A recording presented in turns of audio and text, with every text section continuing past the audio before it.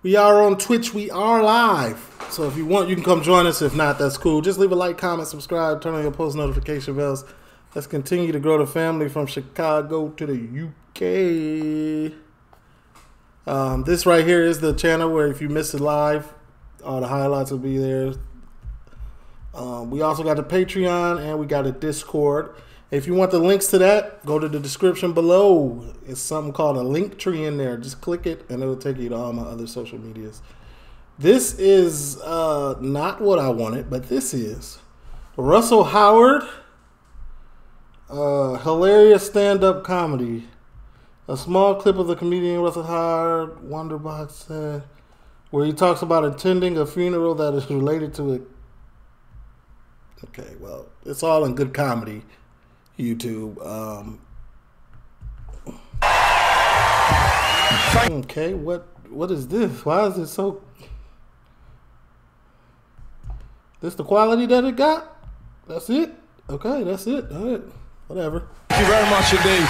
You cannot know how cool it is to do a DVD here, because I started my comedy career about 100 yards that way in a pub called the Bunch of Grapes. Yeah, and now I'm here, so thank you very much indeed for coming. It's amazing. It's truly lovely. I've been very lucky this year. I've seen loads of cool things. I met Steven Gerrard, I met Luis Suarez, I met Coutinho. But the coolest person I met... Who? Met him last year. I met a 14-year-old boy. His parents sent me an email saying that their son was battling with cancer. Would I come to see him? I said, yeah, of course. So I went to see him, and he was really funny, properly funny. He had an iPad of my favourite jokes on his iPad, and he was going, like that, that's very good, very good, very good, shit. Good, shit. It was like Tinder.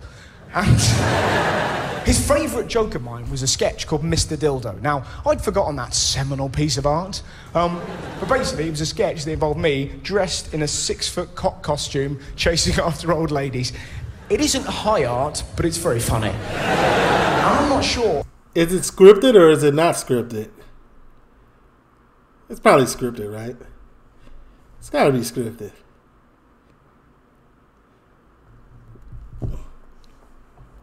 I'm asking that because what about Mizzy? Because if his was scripted, okay. But if it wasn't scripted, then Mizzy, that's more menacing than what Mizzy did. It was also at a different time in history. You know what I'm saying? But anyway. If you've ever seen a 14-year-old boy battling with cancer laugh, but I'm talking about Mizzy, not the house thing. That's crazy.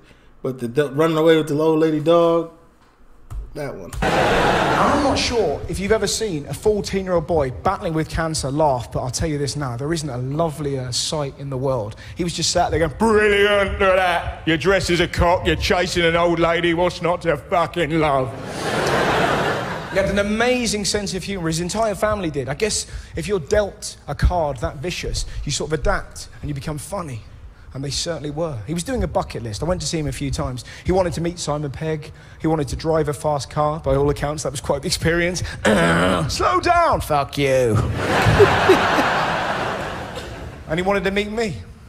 And the 5th time that I went to see him, he said to me, will you come to my funeral? Now that is something that you can... Damn, that's heavy. That's very heavy. Never prepare yourself for. You don't know. I'm quite a gobby twat. I think I've proved that. But in that moment, I didn't know what to say. I was like, yeah, yeah, I'll go, yeah. And he looked at me with a really steely gaze and just went, don't be a dick. It's going to be amazing. I said, what do you mean? And he looked at me and went, it's going to be fancy dress.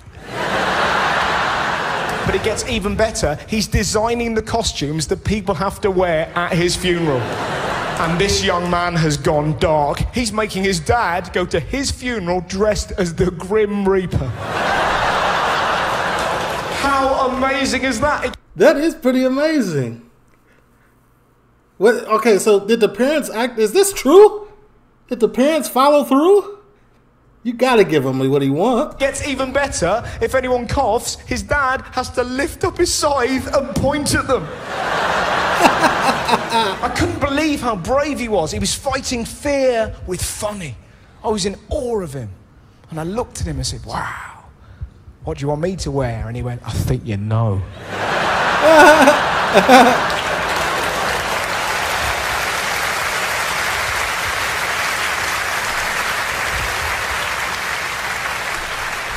I guarantee they probably not gonna let me post this on YouTube. This is probably gonna get blocked. Not sure I do. Oh, I think you do, Mr. Dildo. He wants me to wear a throbbing 6-foot cock costume to a 14-year-old boy's funeral. In case you're struggling to visualize that, this is the outfit he's deemed appropriate for me to wear.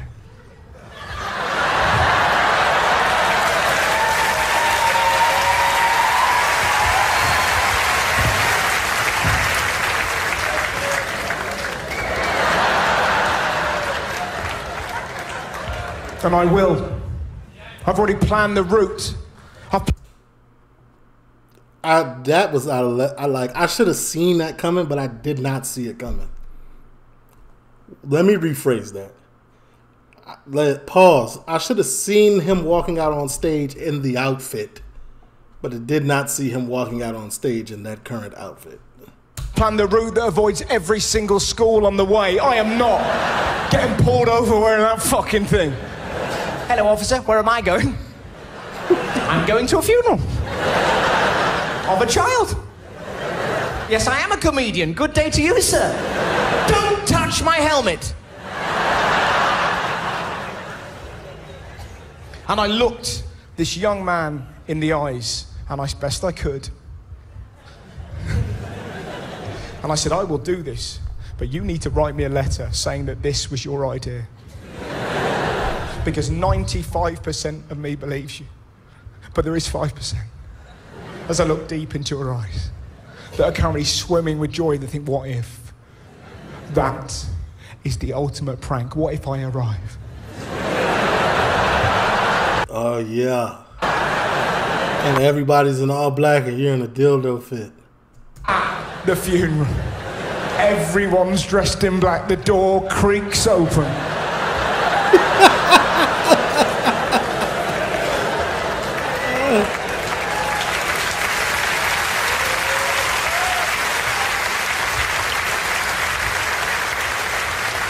But you know the best thing about him? With every great story there came a twist, and this was it. I saw him just after Christmas.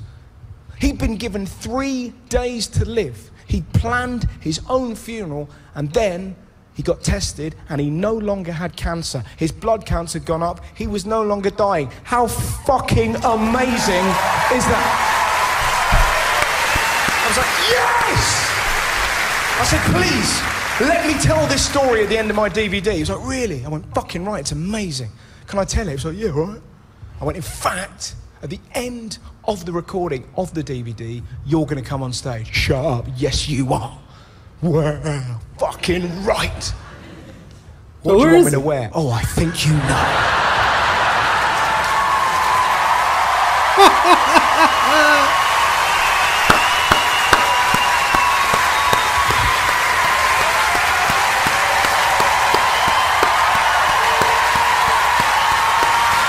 Look at that. How fucking cool is that? This is my friend. I swear I thought this was a fabricated story, but this is actually the most W'est thing I've probably seen in the last 2 years. No, not 2 years, maybe a year and a half. This was funny and it's touching at the same time. Darren, is there anything you would like to say to the good people of Bristol on the final moment of this DVD?